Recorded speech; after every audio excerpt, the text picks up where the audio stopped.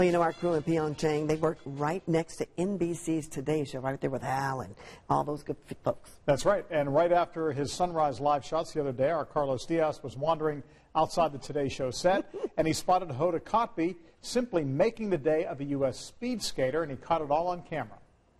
I saw Hoda rescue a speed skater. Are you an athlete? I am. What are you doing out there? Come here. I'm seeing you. I actually got video of you moving the barricade to bring a speed skater in. We have an athlete here.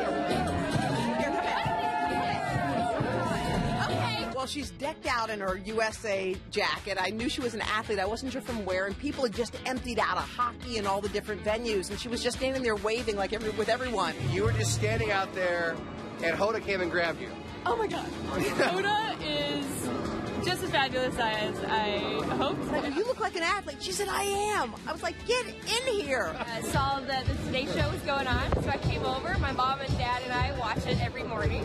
Wait, you came as a spectator, and absolutely. Hoda grabbed you I'm a super fan. and said, we're going to put you on the show. Yeah. She goes, you're an athlete? Yeah. Oh, come on. Yeah, so we just broke the barricade open, and she came in. Hoda told me to do it. I'm going to do it. That's just what you do. Isn't it crazy that there are just athletes wandering around, standing outside and hanging? So we're trying to make them all feel at home with us. Isn't that nice?